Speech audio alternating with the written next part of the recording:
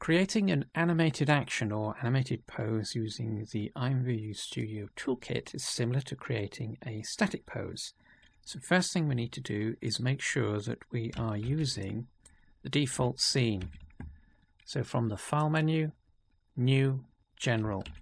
This just resets everything so that we are using the basics. Don't save, and that'll reset. Next, we want to go into the View menu and the sidebar, which is where the tools live. So click on that. We have the sidebar, and then we have the IMVU Studio Toolkit tab. So click on that, and we get access to all the tools. So for an animated pose, we want the animation tool. So click on that, and we'll get all the properties. And all we need to do here is click on the Append Animation file. So we don't need to do anything in the 3D view other than resetting it from the File menu. So click on that and it'll drop in the parts that we need. So what we have is an avatar, represents both male and female because they use the same skeleton, so it's just showing the female mesh at the moment. We have the avatar surrounded by all these shapes that control different aspects of the avatar skeleton. So if we grab the hand, press the G key, we can use these to move an arm or a leg or the rest of the torso. So just press Escape to reset. And the principle basically is to manipulate these control points to create a pose that's then baked into the timeline to create a static keyframe, and then we have several of these which across the timeline creates our animation. So we have one pose, two pose, three poses to create a sequence that creates the sense of movement. So let's create one. Before we do, make sure we enable auto key. This will drop in the keyframes as we work. So click to enable, and then we can just pose. So let's just do something simple. G to move, R to rotate. So G to move, R to rotate. So we're selecting each of these control points, creating a very simple pose. So the foot,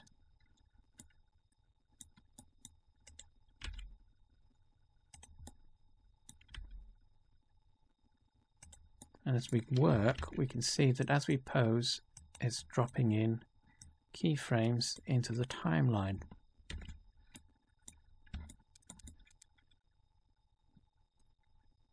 So that's one pose. Insert our second pose. We need to move this blue timeline marker. Just click drag, move that to frame 5. We can reset the pose. So we can press the reset button. That resets, and then we need to do the opposite. So grab, rotate, G, rotate, watch out for the elbows collapsing,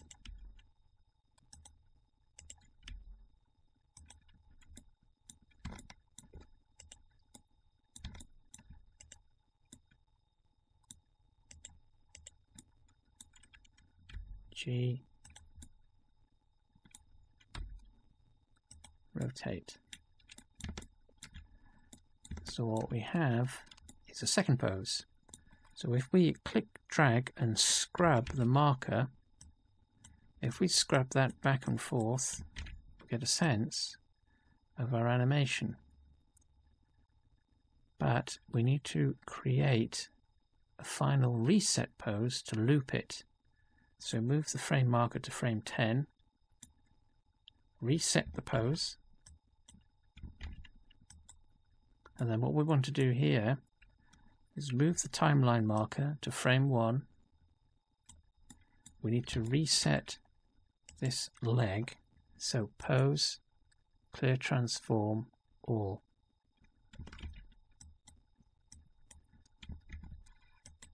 That resets that back to the beginning.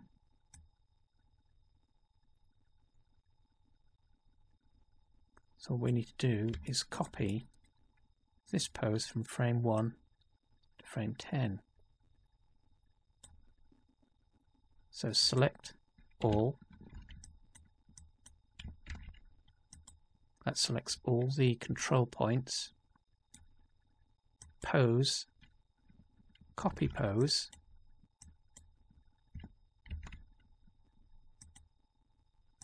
That copies the pose.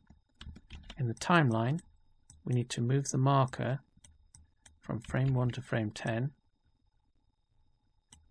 And then back in the pose menu, we want to paste pose. Pose, paste pose.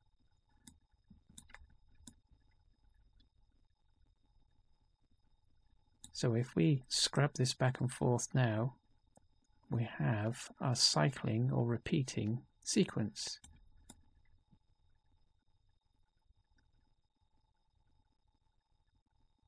What we can also do is manually insert a keyframe for all the control elements to make sure that we are overriding the defaults.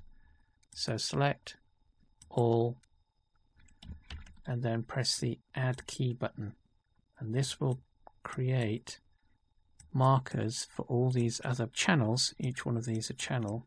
It'll drop a marker for each of those. So that is our completed sequence. So if we set the animation length, so our sequence is 10 frames long. So click, type 10, press the space bar, and that just loops our sequence. To stop, just press the space bar again or press escape. So before we export, file, save as. We have to save the file before we export.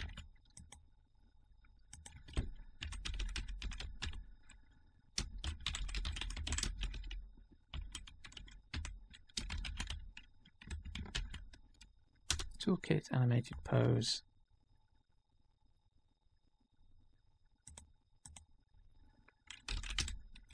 Animation pose 1. Save as. And then to export, set a file, export FBX as we would normally do. We don't need to do this anymore.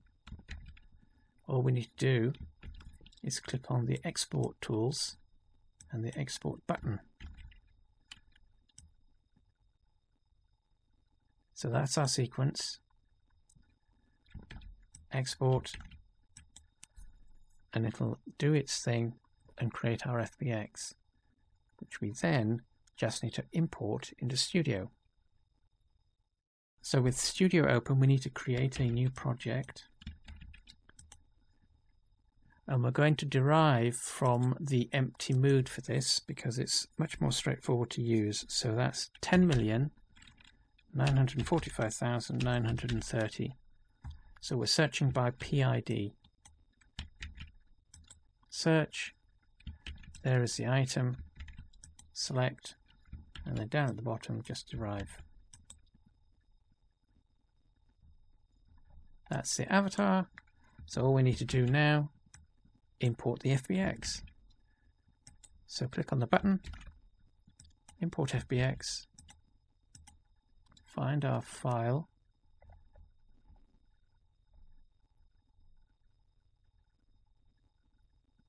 Toolkit animation pose, and then just click open. Open.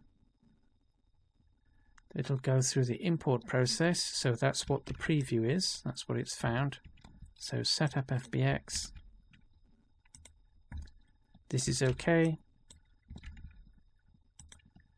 No materials. found our animation, 10 frames, review, so that's what it's going to bring in, import. So it's brought in our sequence, so we need to switch to component, actions. We need to create an action, so click on the plus button. That's our new action. We now need to edit the properties. So we want this to play all the time, so stance.idle, uppercase I, it's case sensitive. Then ensembles, the plus button, get the pop-up, and in asset, if we click the drop down, we should have our animation, and we do. So there's the sequence. Set the duration, frame 1 start, frame 10 end. I'm going to loop this infinitely, so that's 0. Replace. Enable disable gaze, that's optional. Then apply, and then preview, and that plays our sequence. Running on the spot. Obviously the next thing to do would be to save the file and then upload to the catalogue. Now that is our animated pose created in Blender using the IMVU Studio Toolkit.